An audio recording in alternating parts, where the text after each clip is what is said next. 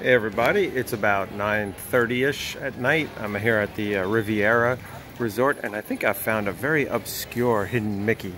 So if you come here, this is right by the bathrooms and the lobby there, and I'm like right in front of the pool.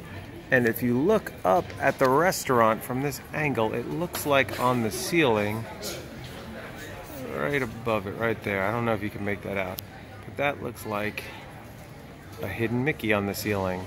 So am I just seeing things, or is that a hidden Mickey? Can you see it pretty good in the restaurant? I haven't been up there. Or is it something that you have to come down here and see it?